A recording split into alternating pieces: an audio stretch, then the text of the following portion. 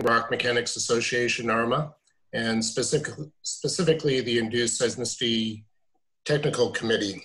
So just quickly, if you're not familiar with ARMA, it's a professional society focused on rock mechanics, or really geomechanics.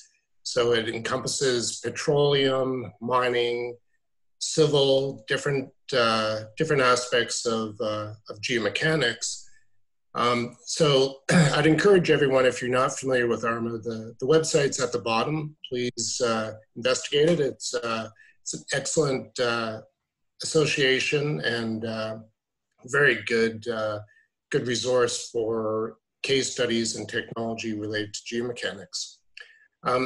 So as part of their initiatives, there's topical technical subcommittees, and myself and Kathy Kalinchek have, for the last 2 years, run a committee focused on induced seismicity. And a very topical observation, I guess, with induced seismicity, but very appropriate to be under the ARMA umbrella, in that it's really a geomechanics issue that many industries are dealing with. So as part of our efforts, we've decided, let's see if I can get my screen to advance here. There we go. Kind of following a lead from the hydraulic fracturing community that many people are probably familiar with, we took the notion of having a series of webinars focused on induced seismicity. And in fact, our inaugural first kind of kickoff was 2 weeks ago. Peter Hennings with the BEG spoke to the topic of induced seismicity as a joint hydraulic fracture induced seismicity committee webinar. And we used that event to kind of kick off this series. So I'm thankful for 2 volunteers that have sort of stepped up to help us coordinate these webinars. Jens Lundsny, who was actually one of our presenters' students, one of Mark Zoback's students, and now at the USGS, and Mahadi Haddad with the BEG is the other coordinator helping run the Zoom, and also helping coordinate the webinar series. So we'll talk more about this. Jens is going to introduce the schedule here in a moment, but kind of the concept is during the shutdown period, as society deals with the COVID issue, we thought it would be informative to have an opportunity for people to share information. And we thought it'd be interesting to have kind of a global look, sort of around the world in 80 days kind of theme for a series of webinars over the next few months looking at induced seismicity in different areas. And we're very fortunate to have Professor Mark Zoback from Stanford give the first webinar here. So Mark's well known, and his brief highlights of his bio was included in the meeting invite. So for the sake of time, I'm not going to go through the details, but I would like to point out kind of 2 aspects that weren't in the highlights of his bio, but I think are important. So Mark's both a fellow of ARMA and as well as a past president of ARMA. So obviously has strong ties to the Rock Mechanics Association, and we're thankful that Mark was agreed to give this inaugural webinar today. So with that, I'm going to pass it over to Jens to talk about the upcoming webinars. Okay, thanks, Sean. Yeah, along the lines of the Around the World in 80 Days theme, we have lined up a number of very, I think I can speak for all of us in the organizing group for saying that we're quite excited by the speakers and the topics that we have lined up so far. Of course, today we have Mark Zoback from Stanford, and we'll be doing this in about every 2-week increments, typically on Fridays at 10 a.m. Central, but you'll see some variability in the schedule to accommodate certain speakers and holidays. So the next speaker is Dave Eaton from the University of Calgary, and he'll be talking about aseismic fault creep leading to hydraulic fracturing induced seismicity. You'll be receiving reminders and invitations to each of these every 2 weeks. After that, 2 weeks later, we have James Verdon from the University of Bristol, and he'll be talking about the case of induced seismicity associated with hydraulic fracturing in Lancashire, England. And after that, we have Zhi Zhang from the University of Science and Technology of China, who will be talking about the very consequential examples of potentially induced seismicity in the Sichuan Basin there in China. And then Stu Venables from the BC Oil and Gas Commission, speaking specifically about regulatory approach and case studies in the BC area. And we're continuing to line up new speakers, so stay tuned.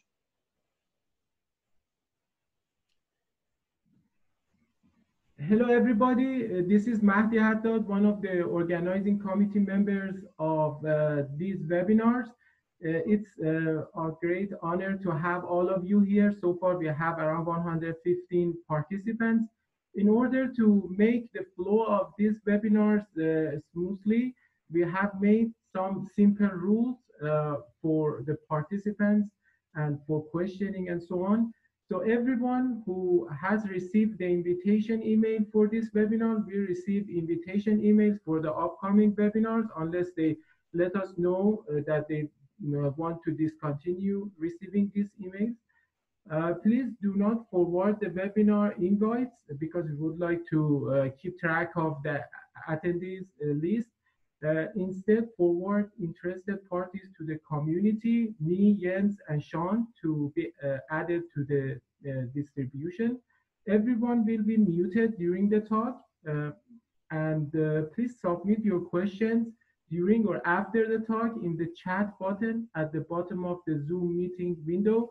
Please send these questions to everyone because we would like to summarize in some cases to just remove repetitive questions.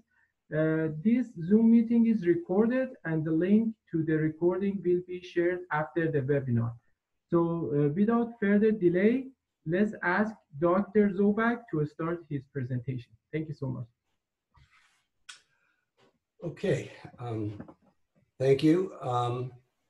Let's see if we can make this work.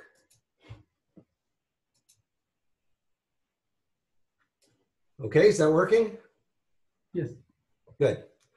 Well, it's a pleasure to talk as part of this webinar series. I've been interested in induced seismicity my entire career. I was a graduate student not all that long after the famous experiments at the Denver Arsenal and Rangeley oil field were carried out. And it occurred to me that induced seismicity is really a way we can take what we study theoretically, take what we study in the lab, and try to apply it in a practical way to something which has great import.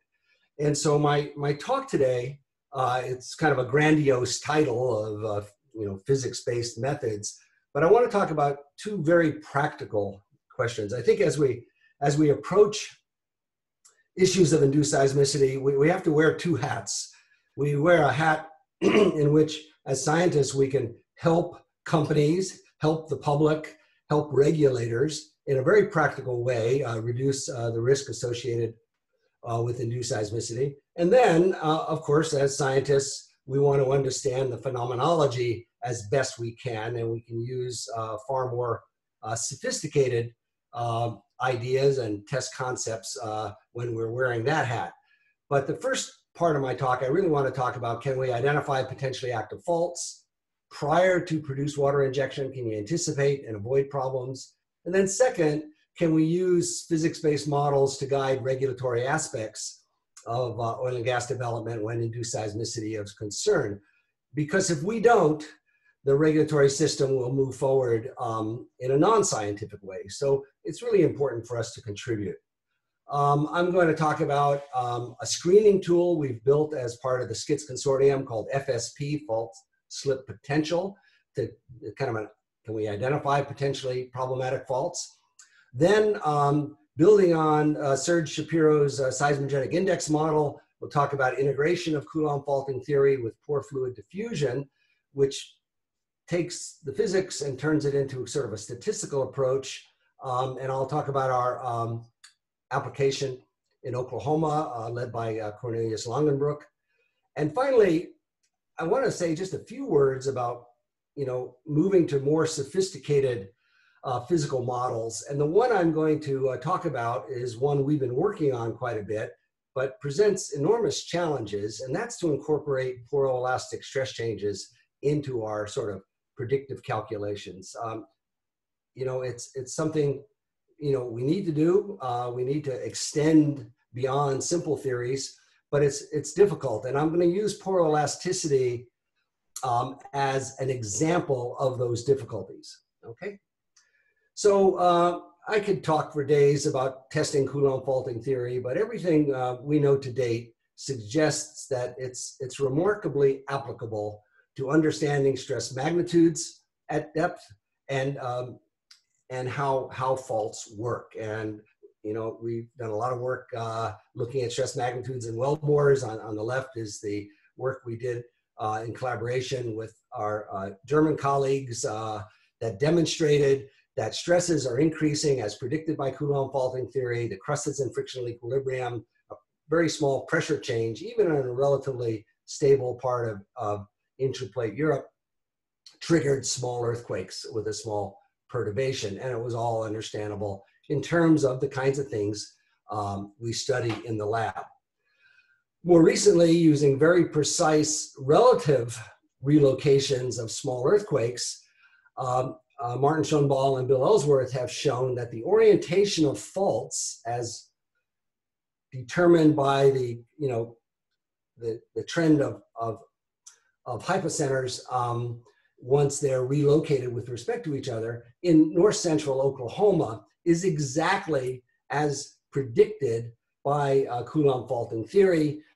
We know the stress field in this area very well. It's about north 85 east. It's characterized principally by strike slip faulting. So Coulomb faulting theory, very simply, would indicate the faults would be near vertical and striking more or less 30 degrees from either side of the SH max direction. And that's exactly what this histogram of fault trends turns out to be. So Coulomb faulting theory both predicts stress magnitude and the orientation of stress with respect to potentially active faults. The perturbation of pore pressure in this case was very small, and so therefore these are potentially active faults in a geologic sense that were triggered by the increase in pore pressure. Oklahoma drew our attention about 6 years ago because the background rate of seismicity, about magnitude 4 earthquake, basically about once per decade, were increasing to the rate of about 1 per week in late 2015, 2016. So all these red dots, this is kind of a dated map from one of our earlier papers. The red dots are seismic events that were triggered by injection into the blue crosses, which are saltwater disposal wells.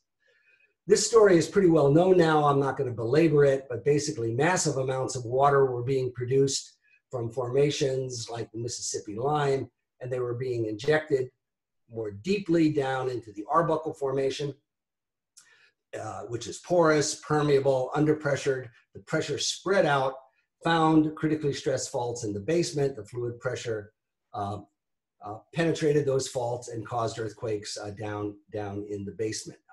The Arbuckle is a great disposal zone. The issue was that in 2014 alone, 700 million barrels were injected into the Arbuckle, which caused this regional phenomenon. And here we're showing the density, how much fluid was injected in a given area, and where the earthquakes were occurring, and both the number of relatively small earthquakes as well as the larger earthquakes are all occurring in this area of very intense fluid injection. Now, Raoul Walsh and I looked at this question. Well, if we know a fault is present, and if we know the stress field is there, can we identify and avoid injection or pressurization of a potentially active fault? And the argument is, well, everything we know suggests Coulomb faulting theory is working. So if we know the state of stress, if we know the fault orientation, we know something about the expected pore pressure perturbation, we can argue that yes, a fault is potentially reactivatable. But we also need to incorporate the uncertainties in these key parameters into our analysis.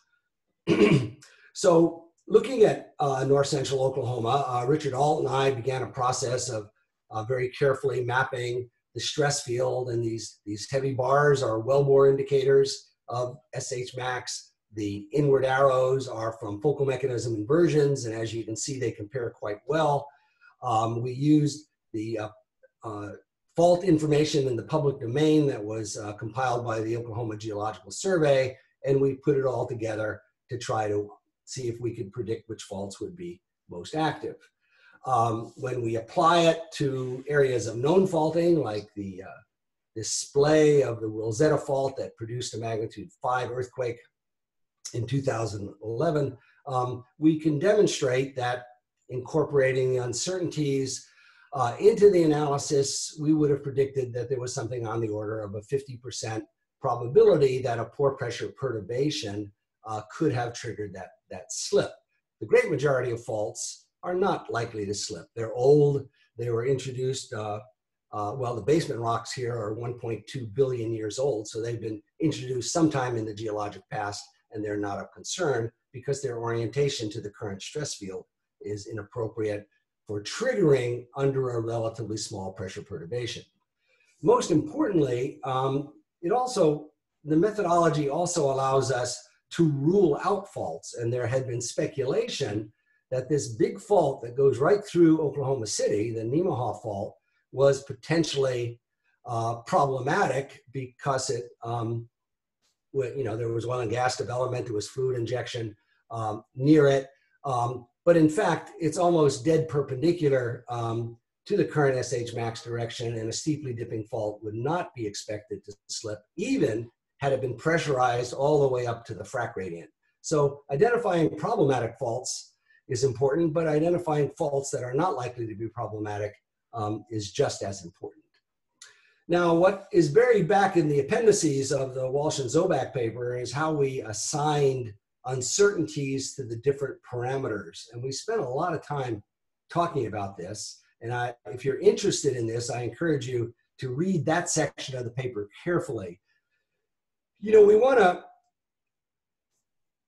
express our uncertainty in whatever parameter we're dealing with, but we don't want to overdo it. In other words, if you open up everything, allow friction to vary all over the place, allow stress to vary, allow pore pressure to vary, well, then anything can happen and every fault is potentially problematic. And so you have to think about this kind of carefully, establish reasonable bounds of uncertainty and move forward. But it's the hard part of the analysis, and it requires a great deal of thought. And I'm not going to build on that, but I hope you take that advice seriously should you use FSP. Looking backward, we looked at every one of the significant earthquakes, which are here shown by the yellow stars. Significant in the sense that, of course, they're larger, and also significant in the sense that they're large enough that focal plane mechanisms are available. And we could, in each and every case, find a plane that was the potential causative plane in the context of Coulomb faulting theory, knowing the stress state. So, in a retrospective test, it works. But, and this is the really important part, we only knew about the presence of these faults after the earthquakes occurred.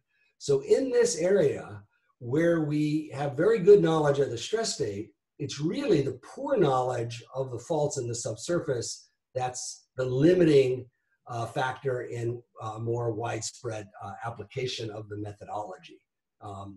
In many areas, we think, well, understanding the stress state is very difficult, and in some areas it might be. But our experience has been in these areas of oil and gas development, it's easier to get good data on what the stresses are than it is to get good data on what the faults are in the subsurface. So as part of the SCITS consortium, we've developed and released a tool called Fault Slip Potential, FSP. We developed this and released it in conjunction with ExxonMobil. It allows you to incorporate wells and faults, You can do some simple hydrology, radial flow in the model, although we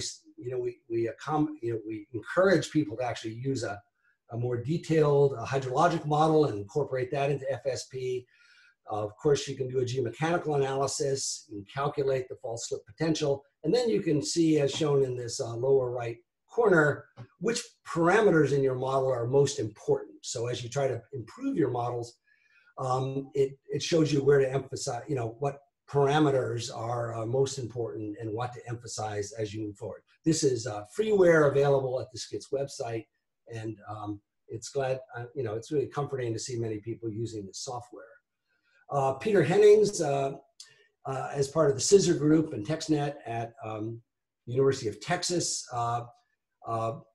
applied FSP working together with Jens, and there's a nice collaboration between Scissor and SCITS, and did an analysis for the Fort Worth Basin, taking a new and very detailed fault model that they made, our best estimates at the stress, calculated fault slip potential.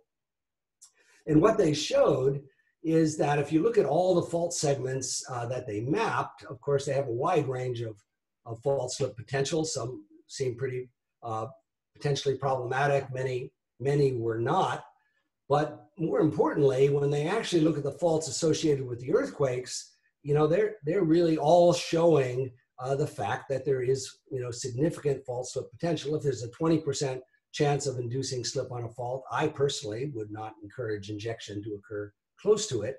And so again, in a sense, this is a retrospective analysis, but demonstrating that the methodology can work quite well on the basin scale as well as the individual fault scale. Within the last 2 weeks, Jens Lundsny, who you've already met, and I published a new generation stress map for North America. It appeared in Nature Communications. There's about 700 new stress indicators that have come from my group over the past 5 or 6 years. Mostly it's Jens's work.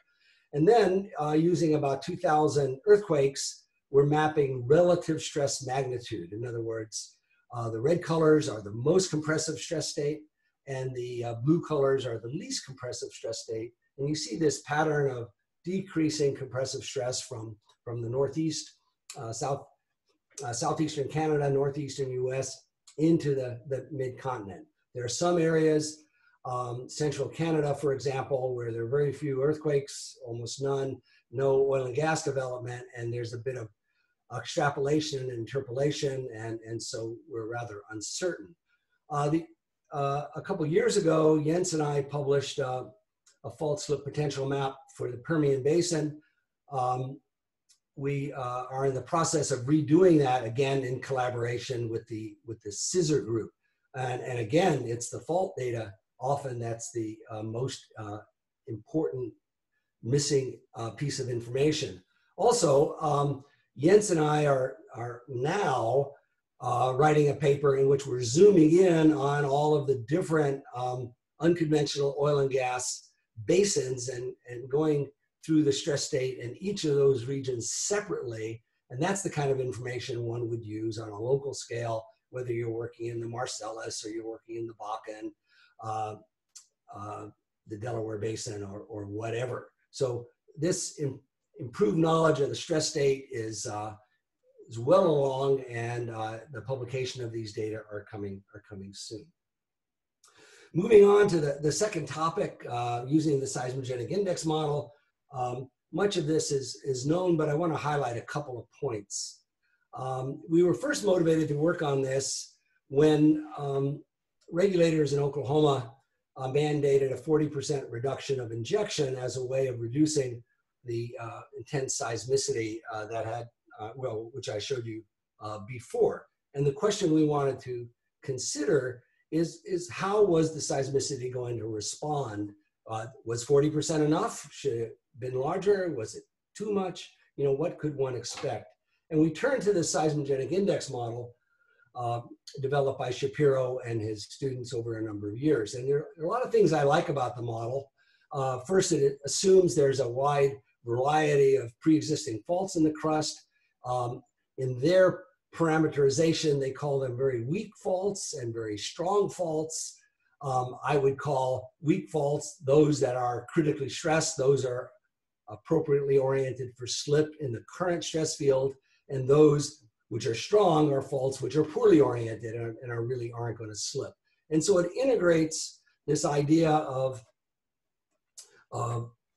faults of many different orientations, of pressure diffusion, spreading out, changing the effective stress, effective normal stress on those faults, and then triggering slip in accordance with Coulomb faulting theory. The key part of it that makes this translate into a statistical method is it modifies the classical Gutenberg-Richter law by taking the seismicity rate, the A value, for those of you familiar with Gutenberg-Richter, and breaks it down into two components. One component is the volume injected, or the pressure, either the volume rate, which is what we used initially, or the pressure rate, which we use subsequently. So this is the perturbation, and sigma here is the seismogenic index, which is describing the state of the crust. In other words, how many critically stressed faults are potentially reactivatable in a given region. So both are important. The geology is important that you're working in, and the perturbation is important. And that's what we're able to do in a statistical way using the seismogenic index model. So our initial work led us to predict the decay of seismicity, and it worked. It's worked pretty well. We made this prediction back in 2016. If anything, we've over predicted the seismicity, which is good, and it allows us to say what the probability of an earthquake of any magnitude might be in any given year. And so the background rate, we had 1 magnitude 4 about every 10 years, and of course by the time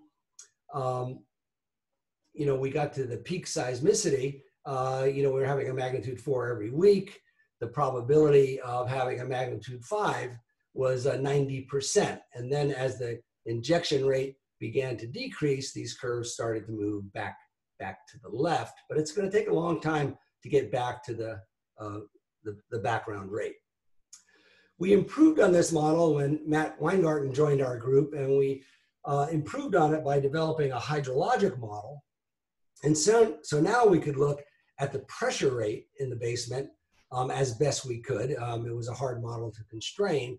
And so now we made 2 improvements to this initial paper. One was to look directly at the pressurization rate. And now what we can see is the earthquake rate in green is really matching the pressurization rate in several kilometers into the basement quite well. The other improvement we made is, rather than developing a seismogenic index for 2 large areas, we did it on a more granular basis. To demonstrate that this would work, we made maps using data available in 2014, 2015, 2016, and 2017. And what you can see is that the overall patterns are really quite consistent. It's a log scale. So what this is saying is that the yellow areas are, more than an order of magnitude more susceptible to produce seismicity in response to a given perturbation than the blue areas.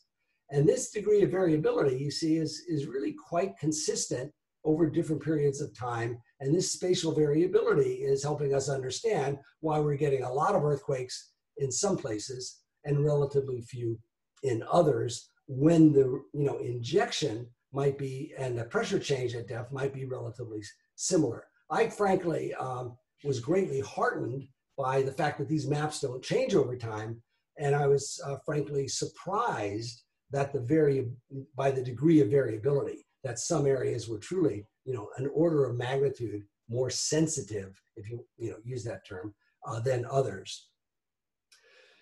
By then mapping seismogenic index on a finer scale and then having a hydrologic model that could then be used to predict how pressures are going to change in time, we could combine that and actually look at the probability of, say, a magnitude 4, which is a widely felt but not damaging earthquake. What's the probability of a magnitude 4 occurring within some 20-kilometer radius? This is just how we chose to represent it. And what you can see is that that probability is quite high. You know, where the earthquakes were occurring in 2015, it started to reduce as a result of the reduced injection rates, okay, and still a fairly good correlation. And we're predicting the future, and we'll see how this holds up. Of course, another thing that's been happening in Oklahoma as the produced water injection has subsided is that hydraulic fracturing had been increasing, at least until the crash in oil prices, and earthquakes associated with hydraulic fracturing, which are shown by these blue dots, have been occurring. And what Cornelius and I have now more recently been working on is to determine whether or not we can apply this seismogenic index model to hydraulic fracturing induced earthquakes. And remember, you know, when we're talking about hydraulic fracturing in this context, we're talking about hundreds and hundreds of wells, you know, thousands, tens of thousands of hydraulic fracturing operations going on. It's not, you know, a well or two and a frac or two. And so there's really a robust level of activity, a regional response to that perturbation. Anyway, this is a bit of a more difficult problem, but we're plugging away at it. Okay, so those are sort of practical tools that can be used and provide useful information to the public, useful information to regulators, operators, and so on. Now let me transition and talk about the use of more sophisticated models. And there are a lot of different kinds of sophisticated models that people are using. And we need to use these models to better understand you know, the phenomenon. But I'm going to talk about pore elastic stress changes. It's because it's something we've worked on quite a bit.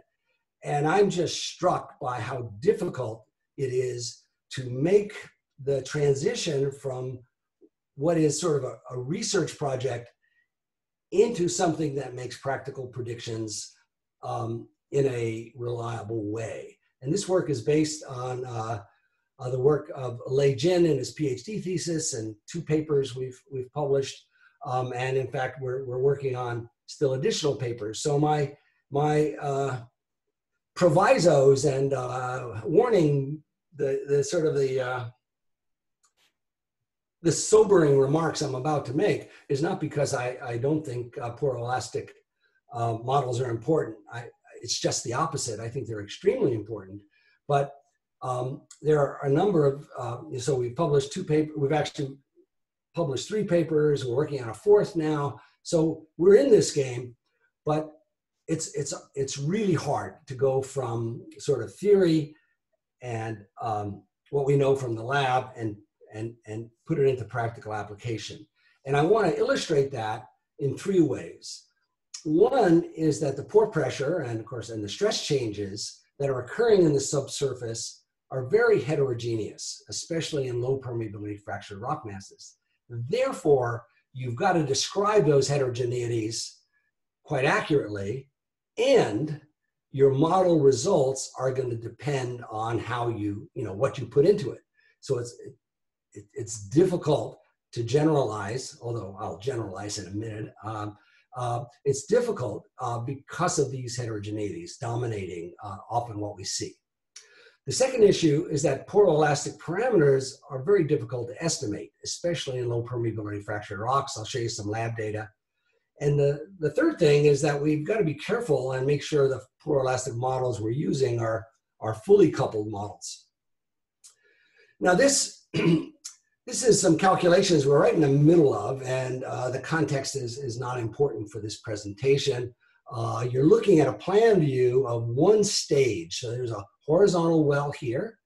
5 hydraulic fractures were in fact propagated from this stage in our model at least. And then we've introduced some pre-existing fractures and faults. And we pumped into this well for a week. And this was kind of looking at ideas that are floating around about repressurization of depleted wells and whether or not you can avoid a well-to-well interaction. So that's the background, but it's really not important. The thing I want to show you is that even after a week of pumping, the pressure changes are concentrated around the permeable pathways, the hydraulic fractures, and the pre-existing faults that we put into the model. So the pore pressure change is not homogeneous at all, because the matrix is assumed to be 100 nanodarcies, and the hydraulic fractures and the pre-existing fractures have orders and orders of magnitude more permeability. The second issue to point out is that the XX stress, which is the horizontal direction, and the YY stress are both increasing. And in general, poor elasticity tends to increase the mean normal stress in the area away from the injection, which tends often to suppress seismicity. Okay, and that's a point often overlooked. My colleague Paul Siegel looked at the special case of normal faulting, and so the poor elastic stress, the push outward from the injection point here, is increasing the normal stress on these faults, say here and here, and suppressing seismicity. Although, and Paul indicated, what they looked at was over time, of course, the fluid pressure is increasing, which tends to encourage seismicity. And so these two are working in opposite directions. But if you, stop injecting suddenly, the pore pressure is still high, the pore elastic stress goes away, and that might induce slip when a pump is shut off, because the pore elastic stress instantaneously disappears. That is an observation for this particular geometry, but needs to be kept in mind that this increase in mean normal stress away from the point of injection, its basic effect is to suppress seismicity. Pore elastic parameters that we need to put into this model, as the BO coefficient, for example, are very hard to measure. This is from a paper that Xiaodong Ma and I published in 2017. We did very careful laboratory measurements on samples from the Bakken Formation. Now, these are very hard to do. And to determine the BO coefficient, we had to measure volumetric strain at many different confining pressures and many different pore pressures. And so you can see the suite of measurements made here. So, it's really a complicated set of laboratory experiments. When we we increased and decreased both pressures. When we plot the BO coefficient as a function of the simple effective stress, we see it's really not a function of simple effective stress. And it's quite variable depending on the pore pressure, for example. And the numbers are ranging between about 0.35 and about 0.75, okay? You can see that for yourself. When we actually separated the experiments in which pressure was going down, simulating depletion, and pressure going up, simulating injection, what you see is a lot of hysteresis. And I pointed to this one experiment, just sort of arbitrarily, but under the same combination of confining pressure and pore pressure, if for those conditions, the BO coefficient is about a factor of 2 different, depending on whether you're in a depletion mode or an injection mode. And so, even something as simple as a basic pore elastic parameter, and the BO coefficient is that, is very difficult to measure and therefore hard to implement in studies. So the heterogeneity of the earth is very important. The material is very important, and the model is very important. And Lei has been rather militant in arguing that we may have to make sure we're using fully coupled pore elastic models. And I'm not going to slog through the equations, but the way to think about these pore elastic stresses is that the pressure gradients, which are related to flow, create body forces that perturb the stress field. So the pressure gradient, or if you want to think about where and how flow is occurring, that's what's introducing the perturbation. And that's what we need to consider, both how the pore pressure affects the stress and how the stress affects the pore pressure. And an illustration of that from Leigh's thesis is shown here. He's injecting at a constant pressure into a well, which he's introduced pre-existing fractures, okay? And he's just looking at this over different periods of time as you move from left to right. The top two rows are showing mean normal stress. The bottom two rows are showing an invariant of the deviatoric stress tensor. And each of the rows under each pair compares a fully coupled model with sort of a one-way coupling in which you're only looking at the pressure-induced stress. And the takeaway message here is that the one-way coupling always produces a much larger effect than the fully coupled model. And so, it's really important to look at this carefully. Something I learned from from Leigh recently is in Abacus, for those that use it, they do have a fully coupled mode, but they ignore the Biot coefficient, so they overpredict the effective stress. So anyway, take that as a little bit of information if that's a code you're using. So to wind things up, can we identify potentially active faults prior to produced water injection or hydraulic fracturing? I think the answer is yes. I think these models have great practical utility, but we should think of it as a screening process. And we can do this either at a local scale or we can do it at a basin scale. And we're hard at work at that in areas of interest to industry in North America, at least. Can we use these physics-based statistical models to guide regulatory aspects of oil and gas development? I think we can. And the regulators in Oklahoma asked us if we would be willing to update our models every month, and we politely declined. But the point is, they have to make decisions. And if they decided, for example, that they would like to allow more injection, well, we could put that in the model and try to determine what might happen. So having a model for decision-making, a physical model, is a very valuable thing once you have some confidence that that statistical model is working. And can we use relatively sophisticated models incorporating pore elasticity, rate and state friction, dynamic rupture modeling, et cetera? Absolutely, we have to do that. But I just used the one example to emphasize the challenges of going from the theory and the lab into the earth. And I think right now, the way I kind of look at induced seismicity is I sort of separate my brain and think, well, what can we do of practical importance, and what do we need to do to better understanding what's happening in the earth, which gets us into the third bullet and causes us to think much more deeply about the challenge of all this. And what came to mind was a quote from Richard Feynman: "If you thought that science was certain, well, that's just an error on your part." And I think that says a lot. I think, as we as a community work in this third bullet, especially, there's going to be a lot of back and forth, things we learn, mistakes we make, models we change, but that's part of the scientific process. We have to do it, but we have to remember that, we have these two roles to play, and we have to the best we can, help decision makers in the challenge of dealing with induced seismicity. So thank you very much.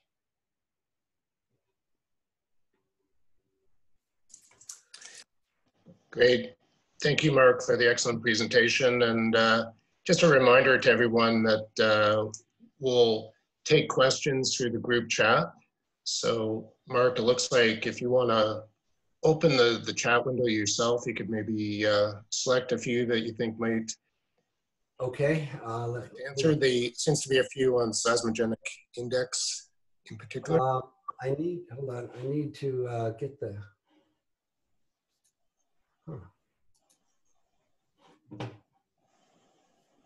Right, for some reason, I think if I stop sharing, okay. And now I can see the chat window. Okay, excuse me, everyone.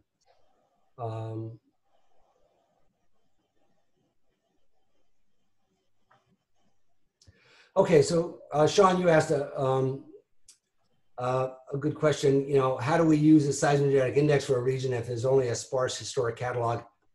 Frankly, I don't think you can. A very important part of the seismogenic index, the two important parts are understanding the rate of seismicity compared to the rate of pressurization. And the second is having some estimate of what the B value is. You can assume a B value, but really it's only applicable when there is seismicity is ongoing. I don't think you could just translate, especially when we look at that market difference in the seismogenic index itself from one area to another. I don't think we could forecast, use the model in forecasting in the absence of background seismicity.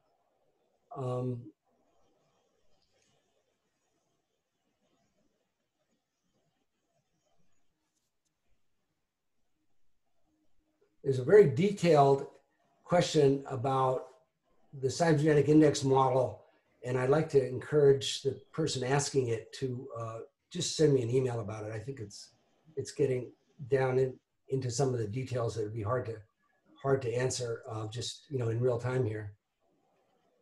Yes, Mark, maybe just to summarize a few of them, there seems to be a few questions around applying the seismogenic index to hydraulic fracturing. And to me, it sort of ties back to the last part where you're talking about the poor elastic kind of modeling.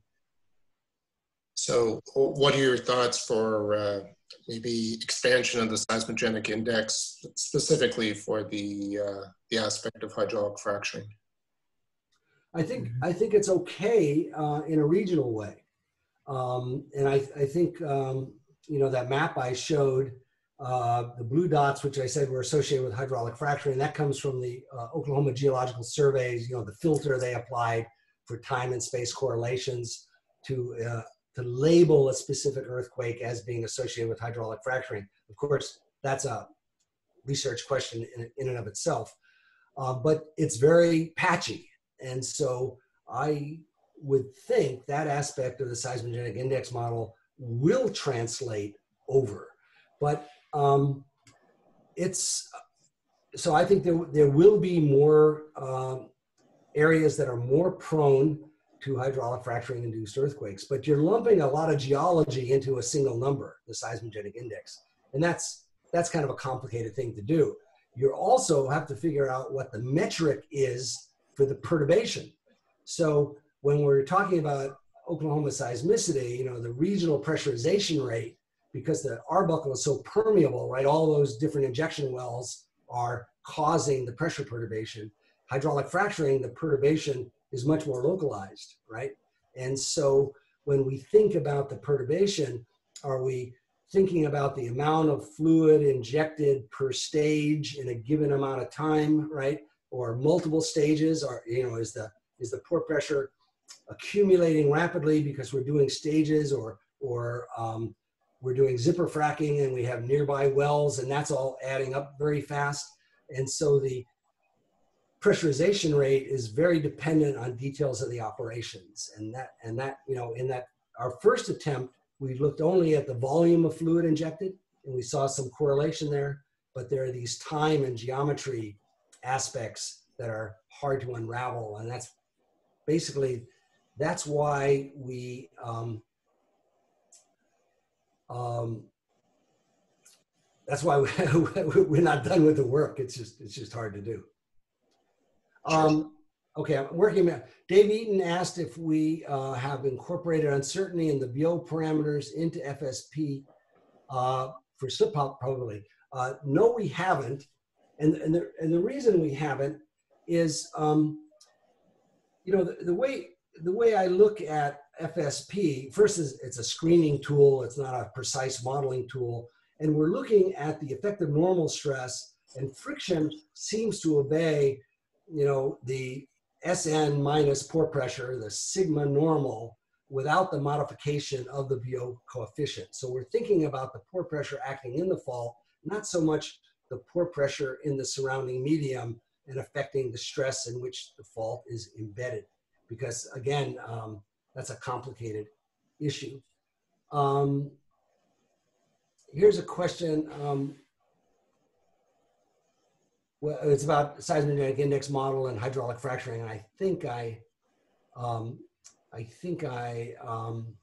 answered that, except it points out that the abacus does include the effect of the BO by accounting for different rock matrix and rock grain compressibility. Okay, well, we've not been using abacus for this, and maybe I overstated its limitations. That's a point worth making, and so that's something to be revisited. Let's see. So Ramin asked a question about seismogenic index related to Western Canada. So it's just two questions above. My dog's answering that question right now. Must be a Canadian Labrador Retriever, isn't it, Mark?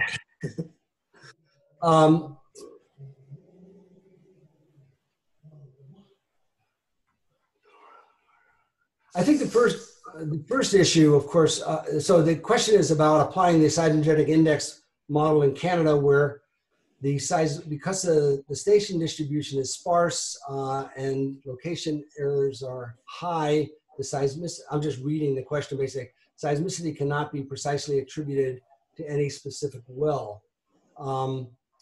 In a seismogenic index calculated for a relatively large area, which includes multiple injection wells of different, is that still valid? Well, that's exactly the situation in Oklahoma with the saltwater disposal. I think the question in Canada would be, well, is that the mechanism? Are there multiple disposal wells contributing to a regional pressure change, or is the seismicity associated with individual wells and hydraulic fracturing operations? And I think we sort of have to get the context right of what the association between the earthquake and the pore pressure perturbation is, in order to start the process of knowing whether it's applicable or not.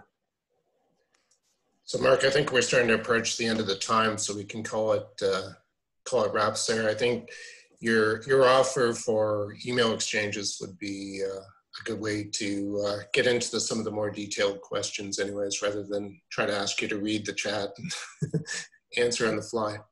But I guess one of the challenges with these webinars is not having the opportunity for a round of applause to thank the speaker, but I'm sure I can sense that virtual round of applause is happening over Zoom, but I'm sure I can speak for the entire attendees to the presentation.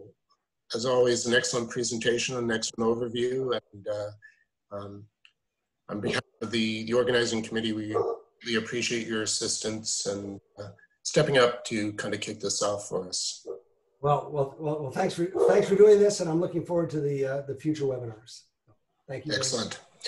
And then just a reminder to everyone, we'll be sending out an invitation to the next one 2 weeks from now. Dave Eaton's going to be talking more specifically about aseismic slip and some of the observations from Western Canada. So another great webinar to come.